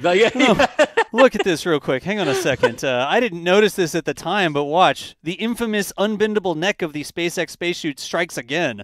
They have to push his head past the console to get it going. I don't know if you'll ever see. Yeah. They're like, look at the rocket, and they're like, so they can see the rocket. And the other thing to sort of remember too here is that while the Soyuz definitely experiences the most G-forces of the crew return vehicles during a normal reentry, the Dragon is still pushing 4.5 to 5 during the throes of atmospheric reentry. That's a lot on your body to begin with, and that's a lot when you haven't experienced gravity for 5 to 6 months. So also depending on exactly how Dragon chose to fly the reentry profile can affect your G-forces. So it might have also just been that they were like, we're fine, but those G-forces really got us. We just want the stretcher. Yeah. Makes sense. Let's see here. How are we doing on time? Oh, we're starting to run out of time here. Yeah, so normal. As you tend to do. The cows are apparently around the cameras, too. Most confusing things to say. Real quick, y'all, there's a lot of super chats and stuff like that coming in. We appreciate the support, whether you're liking the stream or you just show up or you retweet things or whatever. There's lots of different ways to support us, including the merch store. I know. Are y'all getting sick of this yet? If you do want to get some cool merch and show off some things, we're actually all wearing merch today. Look, you have to stand up and show your merch now. Endeavor. Yesterday. And I'm doing what it feels like I all do. Eat, sleep, launch, repeat. I think Chris actually wrote an article about Endeavor's first flight. Endeavor shirt. Endeavor best shuttle. I'm glad you don't have on capsule. the eat, sleep, scrub, repeat shirt. Like, I made sure I didn't pick that one because I very badly both got them in blue. So I've grabbed them accidentally. can you actually search for scrub? No, that didn't come up if you search for scrub. Do we still have that shirt in the shop? I don't even know. I don't know if we do or not. Huh. No. We do have it might be in an archive somewhere, but we've got some things here. You gotta Yeah. ask Mark, I guess. We, of course, have the Raptor Wrangler. Like, everybody and their dog likes to make the Jurassic Park logo with their own little flair sort of thing, and we've got one with Raptor. It's actually based on a photo that was taken. Yeah. We took the outline of the photo, and we traced it in. None of this, like, copyrighted stuff or whatever. We traced in our own photo and put it in the background. Plus, the guy there in the foreground, who knows who that guy is? I don't know. That's the design. I am, of course, modeling today. We've got the human spaceflight. That was a new one we did for the crew mission. That was a new one, yeah. Right? So the human spaceflight, of course, the broomstick landing, the new design for Texas Tank Watchers, which is sort of like the slightly new design at this point. I think we still have that. Do we still have the "They see me rolling, they hatin'"? Hang on. Yes, they do. Yes, we do. My very favorite shirt. It's the last one.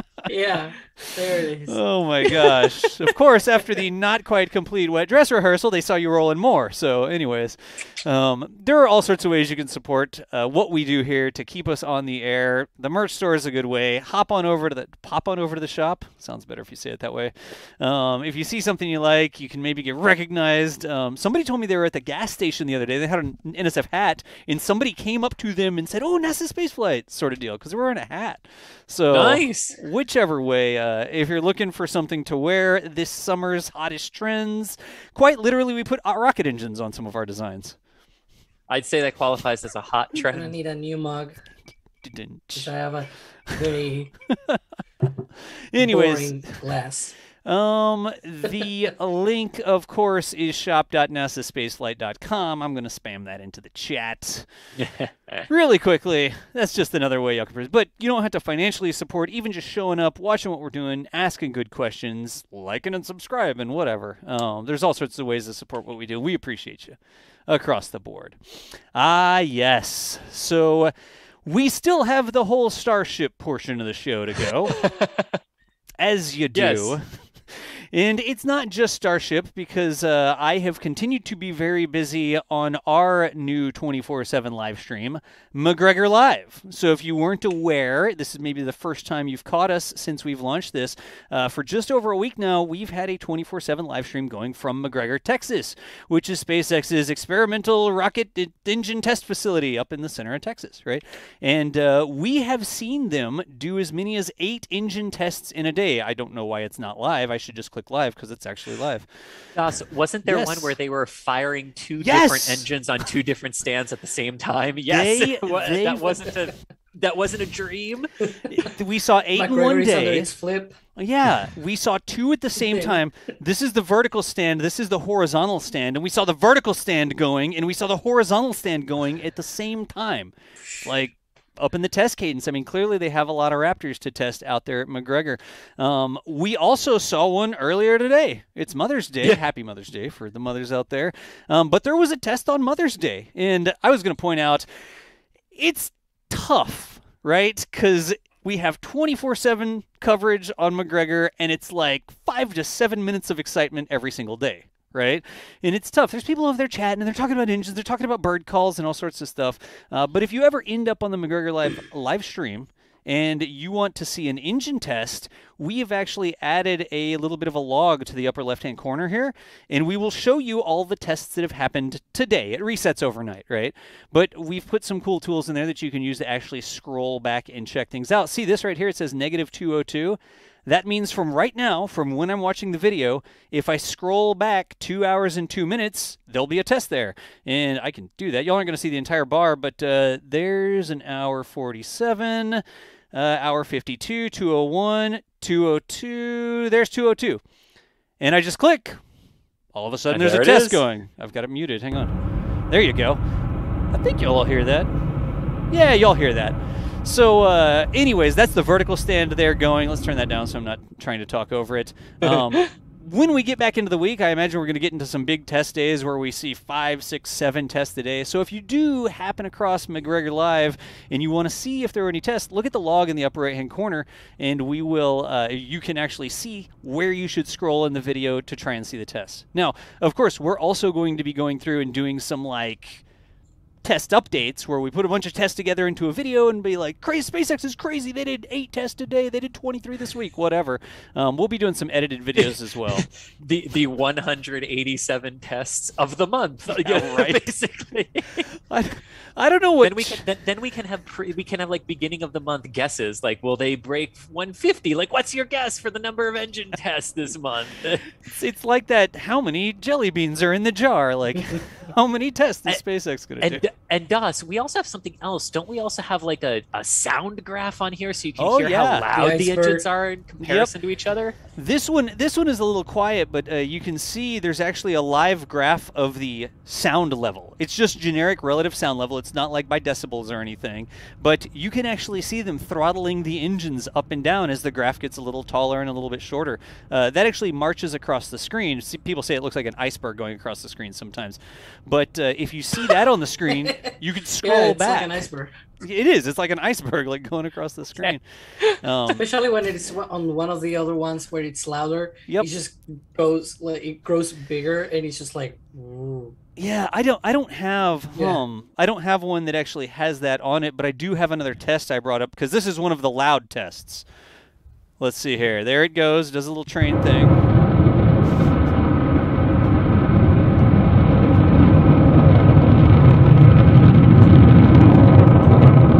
Anyways, we could just sit there. I was joking that our update video should just be all the tests for the week, just back to back. And then there's no narration. There's no information. It's just a bunch of rocket noises. I don't know if y'all would like that or not. But we're going to run over for sure because we need to talk about SpaceX and Boca Chica and Starship and environmental assessments and paperworks and all sorts of things going on there. So this time it's good news, though. I think that's some of the big news. Take it away, Alex. What do we see happening here? Oh yeah, we saw these. I think it was this Friday. We saw the FAA updating their website saying that the Section 106 review is complete. So we have 4 of the 5 steps already complete on the programmatic environmental assessment. So that's going to be very, very exciting to see. That there's a good chance that we actually get the whole review finalized this month. So that's going to be really, I don't know. I don't know how to say. It's just like good? really exciting that the fabled report becomes reality. Exactly. Yeah. So, again, it's not completely done. On the 29th, end of April, the big news was, oh, my gosh, they've pushed it back again. And it wasn't just that they were pushing it back. It's that they did push it back. But some of the things got completed, and some of them weren't pushed back a month. They were pushed back a couple days. And we have seen those other... Is the right way to say it that there are other agencies that have other reports to put in, and the FAA was sort of waiting on some of those, and those are getting ticked off. So more and more pieces of the puzzle are coming together, and it's looking, knock on wood, more and more likely that maybe at the end of this month we'll actually get that environmental assessment all the way out. But we said this looked good, right? Why did this look good? Yeah. I thought they were talking about the piping plover having its nest destroyed by rockets actively blowing them up or something. Like, why is this good? Well, that was something that will have been with the other one that was complete last week, which was the Endangered Species Act. That was completed, I think, on the 30th or the 29th. Actually, the 29th because it was a Friday. The 30th was on Saturday. Yeah, and this one had more to do with like historical stuff right there, related with the U.S. Civil War. Right. And they had some concerns, but just because it was completed, we actually don't know what's the outcome. That's all going to be, put together by the FAA and say, hey, you got to do this. And so that's going to be the end result, which hopefully it's going to come out by the end of this month, and they're gonna, they're gonna say something at one point. We just unsure if it's gonna be by the end of this month or not. But these things being completed already do give us hope that that's gonna be a thing by the end of this month. So we'll see. Just cross our fingers and expect what we hope can happen, which is a FONSI. I think we explained that last week on NSF Live, which meant finding of no significant impact. The FONSI. And most likely it's going to be a mitigated one, which can also happen. It's sort of like an in-between between a FONSI, like just don't do anything, it's already okay, and the other end of the spectrum is doing a full-on environmental impact statement where they will have to spend a whole year, just at least a year, to be able to study the environmental impacts of all the activities and everything. So my hope, and I think the most likely outcome is going to be probably something in between, which is I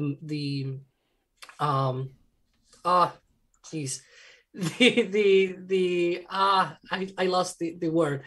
The mitigated, yeah, that's the word. That's right. The mitigated FONSI, which is it's not a lot of impact, but you gotta do stuff so that your impact is lower, and then we'll see. It's sort of like that. So that wouldn't delay things that much. It's also likely that SpaceX has already been working on these mitigations for all this time. Right. We saw some stuff also coming out to light this week about some kind of concerns that they had with the, like what you said, with some birds and things like that, some dangerous species out there. And we also saw some of the comments by the FAA saying that they were basically changing some of the stuff that was in the application, things like that. Right. So it's likely that SpaceX is already putting some of these mitigations up front just to save some of that time. They were like backing off power generation requirements and stuff like that, weren't they? There were a couple things that SpaceX was sort of pulling back on a little bit, I think. So let's see here. We also have Booster 7 rising from the dead. Who's talking about Booster 7 rising from the dead? This was interesting, wasn't it, Alex? Yeah, we saw that leaked photo. I think we all saw that, right? And it was a little bit crunchy. The transfer to, and I'm transfer to team, by the way. People say downcomer. It's okay. It's technically okay, but I'm transfer to team. So it was a little bit crunchy. We saw also some panels go inside the LOX tank via one of the Mary dailies. And suddenly, after all of these things that we saw, it went out to the launch site. So it's obviously at least good enough to be put back in the overall launch mount and be tested. We don't know yet if, I don't think it's gonna fly. I think it's more likely that they're gonna use all of these to be able to test some improvements for Booster 8 so that they don't repeat the same mistakes, either design or procedural, with Booster 8, which is just coming down the line. It's right off the corner, literally. So, yeah. So, like we said, we saw them doing some repairs to it. The big question was, if the internal piping got crushed due to a pressure differential, how the heck are you going to replace all that piping, right? And we were like, are they going to cut it in half? Are they going to bring a whole new pipe in, et cetera, et cetera? Because usually they put the transfer tubes in there while they're assembling the rest of the rocket. So it's all taken apart, and then you put what you need in the middle, and then you weld it all together, right? And that's what we were talking about. We actually saw them passing some of these, I guess, replacement parts to rebuild it in situ through the little hatch in the side of the thing. So instead of one big already assembled tube, they passed in two bits. Panels. Yeah, panels. The panels. Yep. They were curved panels, and you could see, it was very obvious that they would be, if you join them together, they form like a ring, and then you put, it's just parts of the tube, which is that's super It's just too janky. But hey, if it works, it works. It's janky. And if it fails, they still have boost rate. Yep.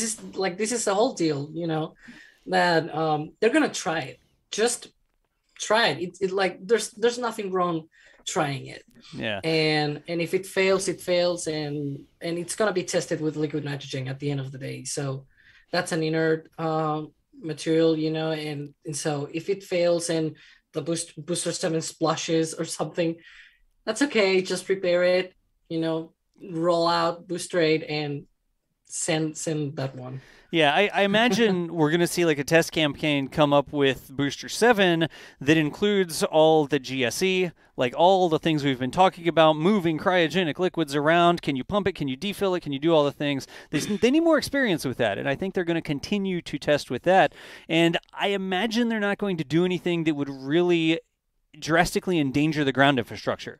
So, Exactly. Catching a booster falling out of the sky, like, no, man, we're not going to try that. We're going to do some like cryo tests, some proof tests sort of things. Like I said, pumping the cryogenic liquids around, things that don't endanger greatly the rest of stage 0, so that if this new repair they did doesn't work the way they had hoped, or if they find another link or something that expands and pops off or whatever it is, right? Remember, we don't get a lot of detailed information back from SpaceX on exactly what happens. There's what we can see, but it's not like somebody comes out and issues a press release saying, and now the third valve on the booster was stuck for 2 hours. Like, we don't get that level of detail, right? And so they're going to be doing testing. Of course, we'll be watching the testing on Starbase Live. We'll even maybe spool up a commentated stream if we see something that's super interesting, but as of right now, and lots of raptor sites. Lots of raptor sides. They're back. You gotta have a look out for that. That's our commentary that we do on Starbase Live. So every now and then we just turn on the microphone and start talking about stuff, current events, what's on the screen. We point the cameras around or whatever, and those just happen right on Starbase Live. But we're expecting them to go through a test campaign with Booster 7, sort of restricted to things that aren't going to jeopardize a bunch of other stuff, but more data, more experience. That's what they're doing. The thing that you get to see at Starbase is building the machine that builds the machine. All the development sort of out in the open that we can see. They're literally building stage 0 and all the support equipment right where we can see what's going on. So learning how that works and getting experience with it is a very valuable thing. That's honestly why the rocket graveyard is full. They don't need, they need to learn to build them. And if you weld one together and you park it in the back 40, you've still learned how to weld it together and how to move it and how to lift things and how to fit things together, and then you make improvements. Like all of that, they could scrap 10 starships and just leave them in the back 40 or donate them to the airport or whatever, right? But they're still getting useful experience and they're getting useful data on the process to manufacture the things. I'm talking a lot, I know. Someone is saying on chat, the Raptor site lift was great because we had a Raptor site and suddenly Booster 7 was lifted on the OLM. That's right. And actually, I must point out that every Raptor site chat that we have done in the past 2 weeks has had something interesting going on. So I think we should make more of those just for people to be able to see more stuff. It makes things go on at Starbase when we have a Raptor side. Yeah, the first one last week, we had Elon tweeting Raptor photos and everything. And then the other one, we debuted McGregor Live, and there was a Raptor firing right when we were doing it. Yep. And now we had Booster 7 lifted on the OLM. So that was really great timing. Yep. We need more Raptor sites. Of course, in this shot, you can see no engines underneath. It's got all the engine guts and components, sort of not engine guts really, the lines and attach points and stuff for the engines, but no engines on board. So I'm also remembering one comment that I made the last time that I was on NSF Live, my first NSF Live. They actually sent Booster 7. Like that was the moment they sent first time Booster 7 to the OLM, and that lift, some weird thing there. And I actually made one comment because people talk about the can crusher, and I was like, no, they're not gonna crush it, but just don't listen to me. They actually crushed it, just not from the outside, from the inside. From the inside. I think we all Yeah. got that wrong technically, right? Little did you know that the booster Jesus. itself is a can crusher, right? Yeah. It was a Um, can crusher from the inside. And then, of course, Booster 7 making it back out there. We were joking, rising from the dead. SpaceX is going to continue to get good experience and data from it. And we just saw some preparations for Ship 24. I think this is Ship 24 pieces rolling around, if I'm not mistaken, right? Yeah, the tank section over there. It's actually not the entire tank section. It's missing the forward dome, but Right. for all intents and purposes, it's just basically the tank section. Yeah. Gotcha. And then I think, did they ever finish it? Like on Starbase Live earlier, they had the nose cone moving around. Did they actually finish that lift? Actually, if people are watching, up Starbase I hope you Live. are watching Starbase Live, you can just scroll back and look at the operation. It was like, whoop, whoop. It's just lift, move over, and down. It's very simple. It's like, I'm just going to go to nsf.live/starship or Starbase. Just, and just a scroll back. yeah, okay. In this shot, it's already there. God, this actually needs a list of events so that I know what to scroll back to. Okay, well, we need that for Starbase Live, I guess. Yeah, there we go. Yep. So we haven't even made an edited video of this yet. This will be in the daily that we put together tonight, but on Starbase Live, Indeed. it's right there on the tin live. You could see this happening earlier today as they force time lapse. Look, I'm just going to try to fast forward, and works way better when you use actual editing software. What is this, Bandicam? And no raptor side or anything, yo. It's Yeah, like jeez. we didn't Stuff have just kept raptor side happening. and just kept happening. That's weird. They're rotating it. That's what they're doing. Start moving over. Anyways, y'all get the point. Oh, there we go. Now it's going. Just watch the Handmade time-lapse. time lapse. Just watch the daily video if you want to see that actually time-lapsed. Arrow. Just time lapse. So there's still a lot of stuff happening at Starbase. There's the environmental assessment that got some more checkboxes checked off. Important stuff. And some of the things we heard on that were not terrible. It wasn't, oh my gosh, this bird will never live again if you let them fly rockets from there. It was, well, there'll be an impact. Here's some things you can do to fix the impacts or to mitigate the impacts, like Alex was saying. Booster 7, we thought it was going to the scrap pile maybe, but SpaceX learned some procedure. They repaired it in place. They put new esophagus in it, or whatever you want to call that tube. And it's really the esophagus of the rocket. I don't know. But they repaired that and rolled it back out to the pad. And then Ship 24 continuing to make progress as well that we saw just earlier today. So things continue to push forward for Starbase. We haven't seen like an entire shut down everything and move to Florida. They're still pushing ahead. It seems like they've got a pretty high level of confidence they're going to be able to fly from there, right, y'all? Yeah. Seems like, yeah. All right. Seems like. We definitely owe some questions here because we are a couple minutes over. Yeah. Alex, Chris, tell me sneakily course, in the back yep. channel if you have to leave. You don't have to say it out loud. I'm okay. Okay. I want to put you on the spot. Let's see here. Douglas Richardson, $20, says, "Don't lose your humor. It's fun." From a fellow tank watcher. Thank you, Douglas. Good. I'm glad you like our humor. I hope people don't come over there and over to the show and they're like, "Oh my gosh, that DOS guy is on again." It's just can't take anything seriously. It is fun. It's interesting stuff to me. I like to tell jokes about it. I hope that they're interesting. We do have a lot of fun with our shows. So thank you for the kind words, Douglas. And I don't want to miss this one either. NX39 a while ago was telling something about a scam going on YouTube. I think it's probably about one of those wacky live streams that aren't actually live or something. Oh, yeah. Those You know, things, yeah. it's like, big announcement. Elon says, like, live right now, SpaceX new 90-meter Yeah, Starship or whatever. And then they put scam. bots on them, so it looks like there's 10,000 people watching, and you're like, are you freaking kidding me? And it's all like, send 0.03 to this for the latest news or whatever. I don't know the specific one you were talking about, but please always be careful for stuff like that. I don't know exactly what the Crew 4 scam that you're speaking of is, but just be on the lookout. You know, be smart when watching things. Jim Cavett, late-breaking super chat, says, "Thanks, you all." Let's see here. Let's grab a couple questions. Star Factory. I didn't say anything about Star Factory. I didn't see anything either. I know that it's been progressing. It's still being built. Like nothing has stopped there, at least. I'm actually don't panic. Scrolling around in Starbase Live trying to find a shot of Star Factory, but they continued to put up the big production area that will be a little bit better than just tents on the beach, right? I've seen like it's just a minor thing, but I've seen like some kind of opening. They're starting to put the beams for the walls, and they left one opening, which is that's where the door is going to be on. Yeah. When you see the big opening, that's where things are going to be rolling off. I'm tempted to actually just commandeer a Starbase Live camera and point it at Star Factory right now, but I'll focus on answering more questions instead of playing with robot cameras. Let's see here.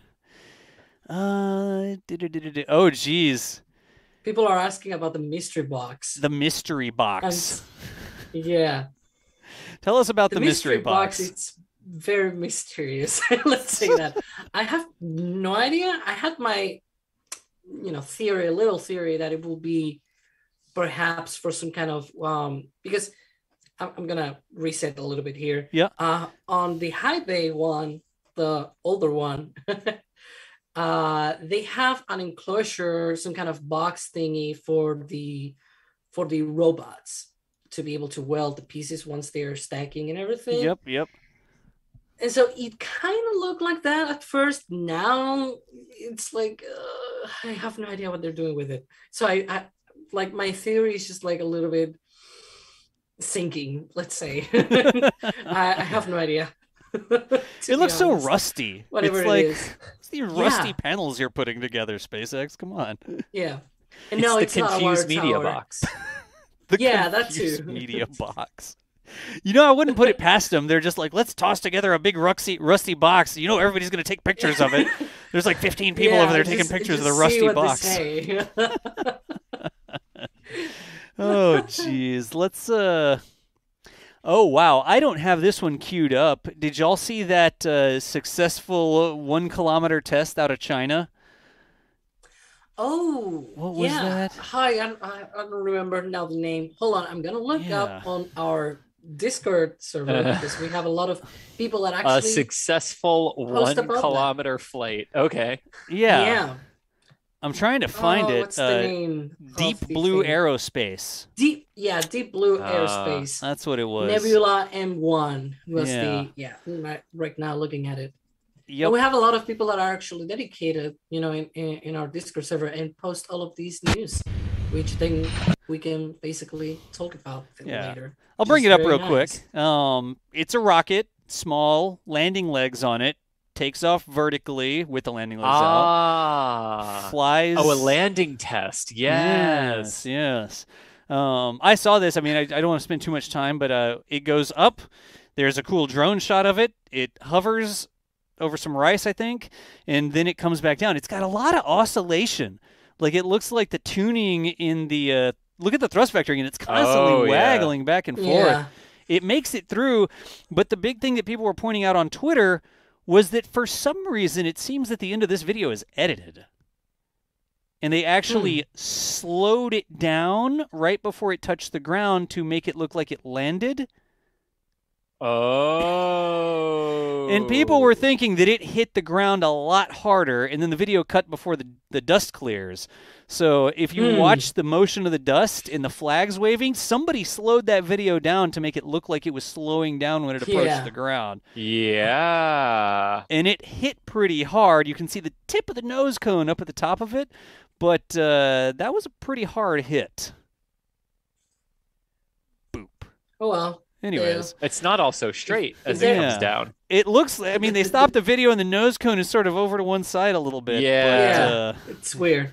The tweet is saying SpaceX has a rival. Well, premature if they're here, like maybe. SpaceX, you just recover all the pieces and build another one. And to be fair, that tweet does say it completed a 1 kilometer vertical takeoff and landing test flight. Did. Technically, yes. Of course, seeing more people do that, Yes. More and more companies are going to do that. We've seen a couple different prototypes, and it's always like, oh, another SpaceX. Oh, SpaceX has a rival. And I mean, that one video, I'm not ready to put my payload on that rocket, are y'all? No, I want to hear the confirmation of a successful landing and see the video to prove it. There you go. Yeah. Let's see here. Good. More questions about the mystery box. We did talk about the mystery box. Somebody yelled, "What's in the box?" Very funny. Let's see. Just repairs. I mean, there are some people saying that isn't the whole idea of using stainless steel that it's easy to repair. Was that a driving factor behind Starship being stainless steel, or? I thought it was the rigidity and the strength it gives you and the almost non-existent need for a heat shield, depending on exactly what your vehicle is, were the driving factors of it. Yeah. I think it's like there's some cost differences as well. And then once you just build a rocket big enough, you just have so much fuel and so much engine, like the mass of the stainless steel doesn't really matter, is another big part of it. I mean, there's all sorts of things that go into Starship and why it's designed the way that it is. Yeah. But anyways. It's probably also not ideal that you basically have, like, if you're breaking the booster or something and then you're running it to 50 flights or something and it has patches of stuff all over the place or something, that's probably not ideal. Probably, especially for refurbishment, because then you have to look up, the welds, they're still in great shape and everything. So it's good that they're testing probably for future-proofing repairs and everything, but that's probably not the ideal situation, because then you gotta look that the welds are already, like they're okay after each flight and everything. So that complicates refurbishment, right? And so you don't want that kind of stuff. Yep. Even though it's great to have, but it's not the ideal situation. Yeah. Obviously. You get into all sorts of things like the welds stretching as cryofluids go through things, and temperature changes and elasticity and all that sort of stuff. But I don't know that SpaceX ever intentionally intended to replace a downcomer in the center of the booster. I'm not sure they crushed that thing intentionally to see how they could repair it. But it is interesting to see that they were literally passing those panels through the hatch, and allegedly, I mean, we haven't seen a photo of the inside of it, but they may have rebuilt it completely from pieces. So people are making jokes about the box. You know what the box is probably for? It's for those birds. They're in danger. They need the box. It's like a blast shield for the piping plovers or something. It's like, what are they going to do? Put up a sign that says "Nest here, piping plovers"? I should have looked this up, but do they even nest there? Or is that the non-breeding area? I saw the graph, and it's do they go north and breed, then they come south and hang out, then they go, or is it the other way around? I don't want to say it wrong, Chad. I don't know if that's the right way to do it, or like what the right way is. But anyways, there was a whole thing about like, oh well, this amount of the nesting area or the habitat or whatever would be impacted, but then somebody posted up this huge graph of like, wait, or a map of all this piping plover territory. Yeah, someone is saying also in chat that stainless can be easily checked with X-rays for stretch damage. But if your goal is to reuse it within an hour of landing, especially the booster, you don't have a lot of time to then go and check the welds with X-rays. So you mean you can't just wheel a machine up in an hour and go? I mean, at least you have like some sort of TSA kind of machine, giant building that just rolls and scans. Just roll it through the X-ray machine. I don't think that's going to be imagine the case. The radiation protection things those people would need. Oh, jeez. that would need an EIS. Just aim it toward one of those X-ray producing things in space. That'll do it, right? Maybe that's what the box is for. We're like 18 minutes over now, but our start and stop times are like a no earlier than when we publish these things. So let me see if I can't completely randomly grab one more question. How are the bluebirds doing? I'm glad you asked. The bluebirds have been doing fantastically. We're coming up on the time for them to actually fledge to leave the nest. They're so big now that the parents don't even enter the nest. Like, they'll still come up and feed them through the hole, but Mom and Dad don't go in the nest anymore. We've seen them doing some flight checks with their wings. So they'll get up and they spread their wings in the nest. And they sort of flutter, like working out their wings. They're sticking their head out the door. Of course, they're not going to do this. This is live right now. They're not going to do this right now. But the bluebirds, I think we're coming up on, was it 8 plus 7? So 6, what is that, 15 days old? And they're supposed to fledge between 15 and 20 days. So in the next couple days, this, of course, is my other live stream I run from my back deck, y'all. One of the many cameras that I have out are our eastern bluebirds out here. But they've been doing fine. Thanks for asking. Anyways, when bluebird hop. It's coming up, Tom. The bluebird. It's coming up. You'll see them coming, and then they fly, and they like land on the deck, and then they go down, they flutter down to a bush.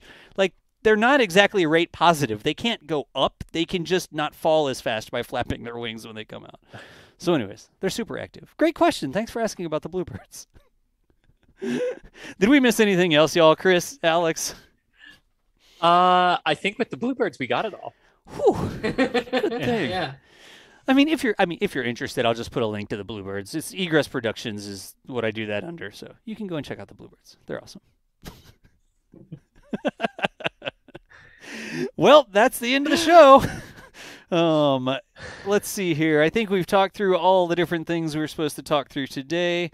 We talked about Starship, SN11 going back out, Ship 24 getting stacked, environmental assessments, more information coming up. We talked about Starliner. Oh, look. Sorry. Oh, I'm not even sorry. Back. Nice. That's Dad. Dad's Dad. super blue. Yeah. Mom's very I muted. realized what I said as soon as I said it. Yep. All good. They're just like, it's like a mosh pit in there whenever a parent comes up. They all are beep, beep, beep, beep, beep. I don't have the microphone. There's a microphone inside the box as well. Anyways, no more bluebirds. Ingenuity. Good news for the Ingenuity teams. Go ahead, Alex. Yeah. I was just saying that we can make a note of what things to expect next week. And you know where to find things next week on Nexus Spaceflight. There you go. Michael's app, the Michael website. He has a lot of the upcoming launches next week. We have 2 Starlinks, Chinese launches. We have, all of the stuff right there. I'm rapidly typing nextspaceflight.com, but it actually is much better in the app. Not gonna lie. There you go. Nextspaceflight.com, the website and the app. There we go. On Android and the App Store, iTunes, whatever the heck it's called. I don't know. You can get a list of what's coming up next. So we'll be out there for the Starlinks, right? We got one from Vandy and one from the Cape. So Happy Jack. That's true. Because Vandenberg launch. We'll be doing some of that. Hope for no fog. But I do believe that that is going to bring us to the end of today's show, running 22 minutes longer than it's supposed to. I'm not keeping track, are y'all? I'm not. Anyways, as always, y'all, tons of questions come through. There's no way that we can get all the questions in on chat, but we do appreciate y'all asking questions. If you popped by the merch shop, picked up one of the t-shirts or something, if you did a super chat over the course of the stream, even if you just showed up and hung out with us today, thank you so much for supporting what we do here. Again, with me today, Mr. Alejandro Alcantarilla. Did I get it right? Alex. Just call me Alex. My last name is just so weird. Yeah. Thank you, Alex, for joining us today. We appreciate you. Yeah, it's been a great time here. Yeah. Good times. And then also Mr. Chris Gebhardt. Chris, thank you so much for the time today. Always a pleasure. Always a pleasure. Hey, happy Mother's Day to all of the moms, whatever sort of mother you are, out there today. Thank you all so much. And I need to call my dear sweet mother. She's a very classy lady, and I'm lucky to have her. As soon as I get off here, I'll give her a call. I haven't gotten any angry text messages on my phone like, you did the show and you didn't call me yet. She doesn't tend to do things like that. But happy Mother's Day to all the mothers out there. And that is going to bring us to the end of today's show. I'm John Galloway. You may know me as Das if you're watching over on Twitch. Haven't forgot about you, Twitch. Hi. But that's the end of the show today. Thanks so much for hanging out with us, and we will see you nerds later. Well, it's going to be a surprise. I don't know if this is going to go to Starbase Live or McGregor Live, but if you stick around, we'll see which stream Michael sent you to. We'll see. Play the music.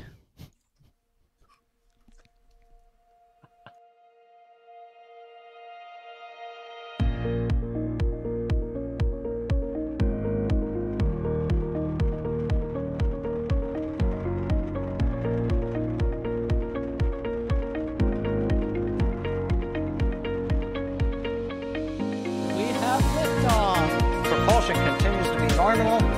RCP chamber pressure looks good. Throttling up. Water towers, fly! Tango Delta nominal. Flight Alcantarilla off. Say again, SCE off. Yikes. You bet. Concur. We don't need any more of these.